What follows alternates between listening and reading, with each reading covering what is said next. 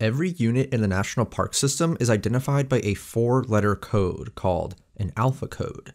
To form this code, the rule is simple. If it's a one-word park, you take the first 4 letters. So Yosemite becomes Y-O-S-E.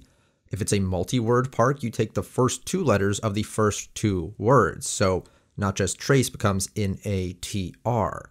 But there are a ton of exceptions. Here are a few. Sequoia and Kings Canyon, despite technically being separate parks, have the same code, S-E-K-I. Carlsbad Caverns should be Kaka, but nobody wanted to call it Kaka, so its code is simply Cave. Similarly, nobody wanted to hurt Lake Mead's feelings by calling it lame, so its code is Lake. The New Orleans Jazz National Historical Park is simply Jazz rather than Neor.